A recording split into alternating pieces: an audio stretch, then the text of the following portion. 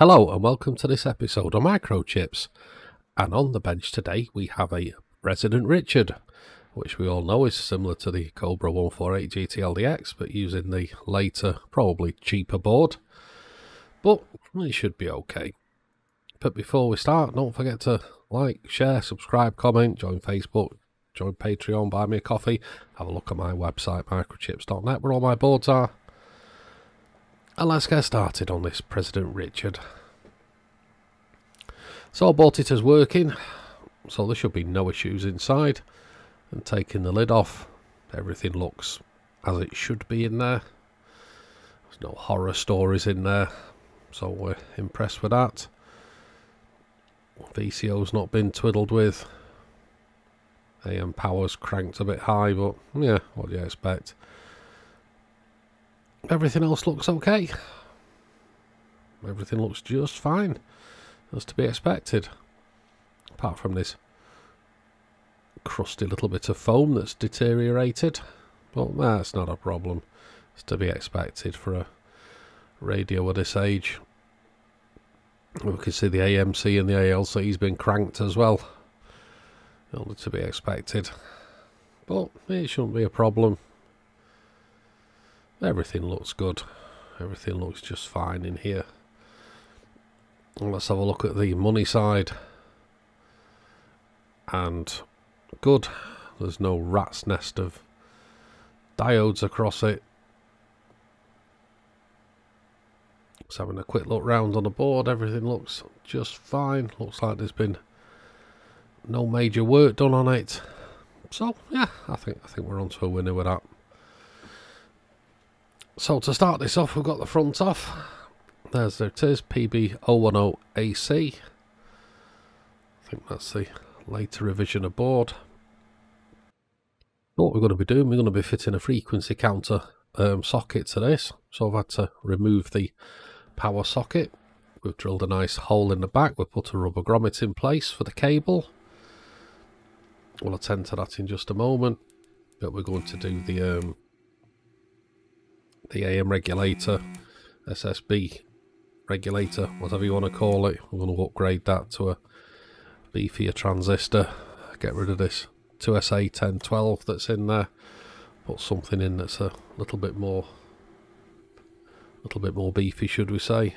So I need to remove this transistor, and we're going to be fitting a TIP 36C, which is a complete overkill, but it's good. It'll handle the current needed. So there it is, with its legs carefully bent into place, and we're going to put the 2SA1012 into the place of the other transistor that we removed, but just turning it round.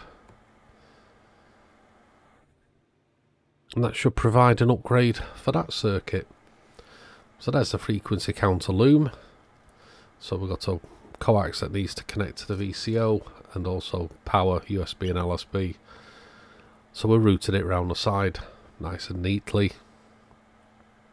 I think that's good enough, using the cutouts for seem to be conveniently placed for the cable ties. We'll pop the power socket back in. So we're going to solder up all the connections we had to remove for that.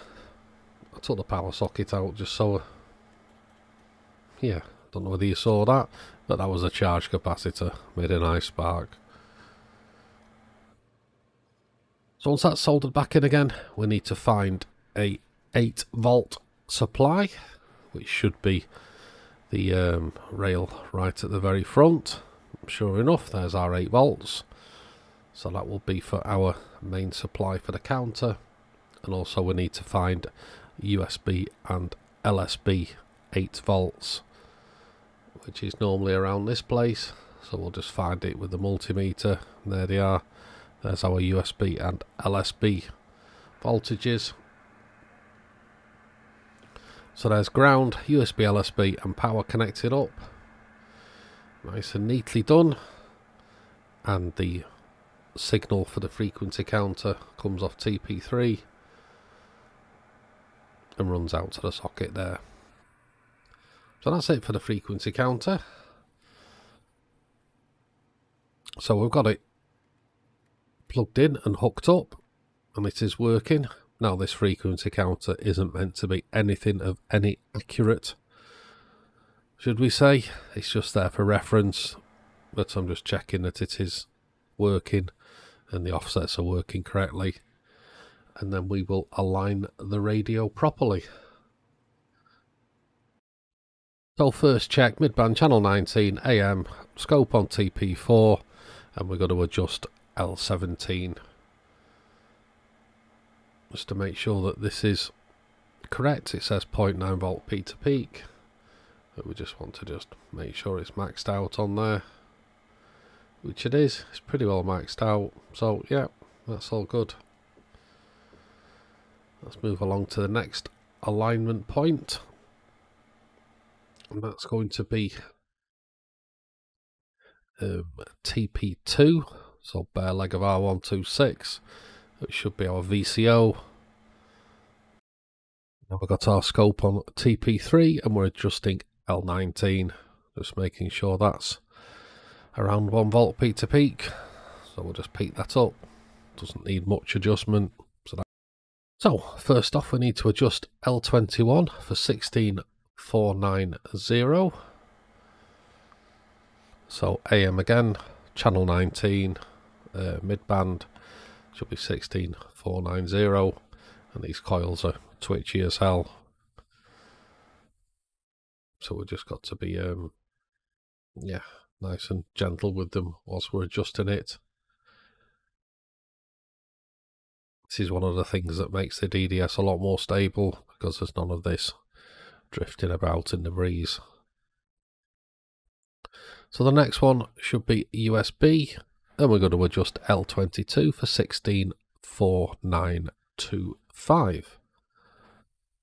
You can see just a tiny little turn of these cores sends it all over the place. So we'll get it close by, 1649025 for that.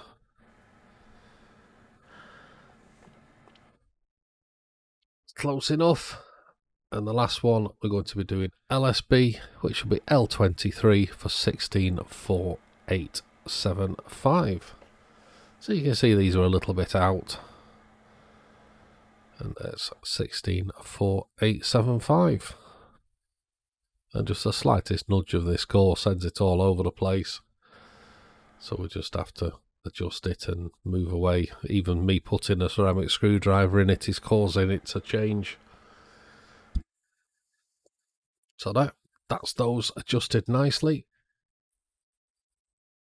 Okay, onto the carriers. So USB,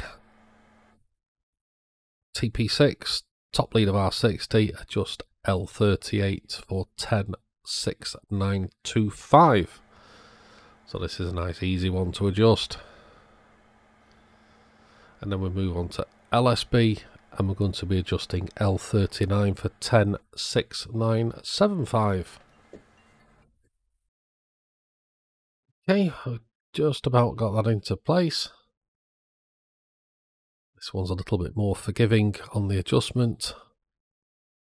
So we'll just gently adjust it up for 106975, and that will be our LSB adjustment. So as you can see, we just move away from it and it does change. So we'll just go back to it and just get it bang on, just like so. I think that's good enough. And the last adjustment will be TX mode in AM. We're going to adjust L37 for 27.185. It's a nice easy adjustment to do. There it is. So that's our carrier's done.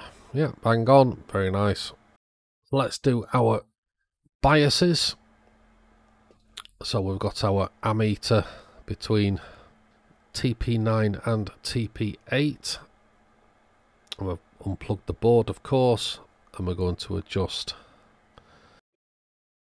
And this will be VR11 for about 50 milliamps.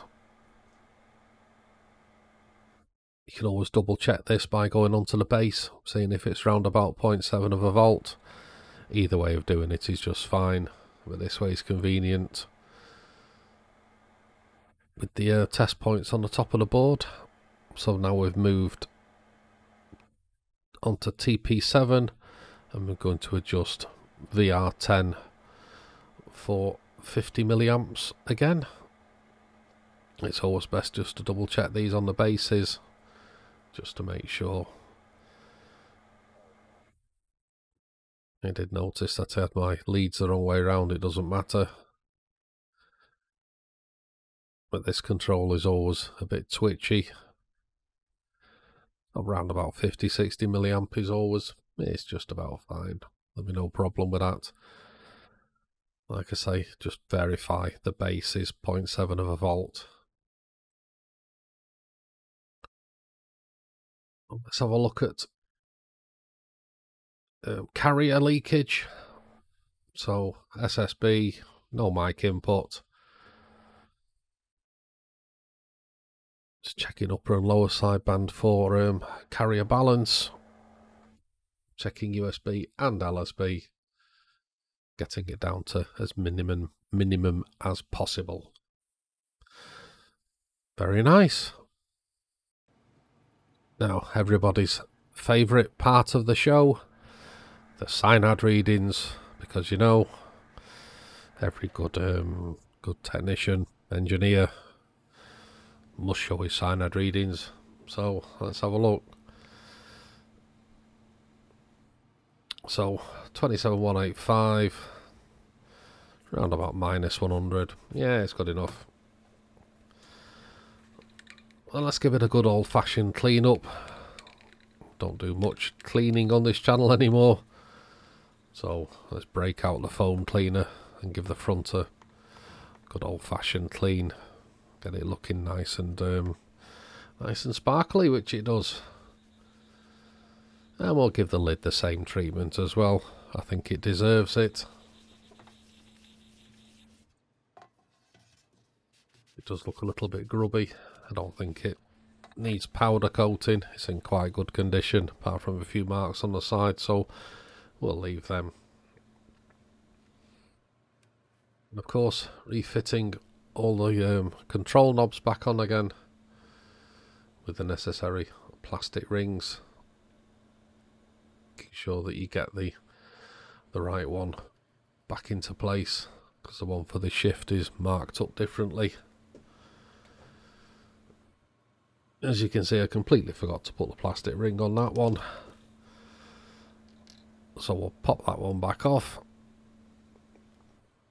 Put the plastic ring back on again and pop the knob back into place. When I can find the right one. As you can see. There we go. Yep, that's the right one.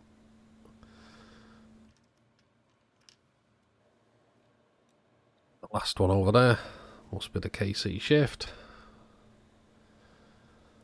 So we'll put that back into place. A little bit fiddly with that plastic ring that keeps coming off. So we'll just hold it into place, pop it down. Yep, beautiful. Very nice. We'll put the other two knobs back on. The last job, solder the speaker back on with some nice fresh solder, because we don't want Chris Peel telling me off for sloppy solder joints on the speaker.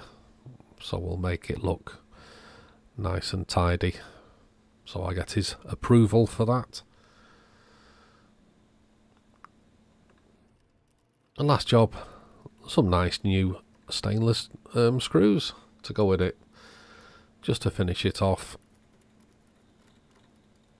There, very nice.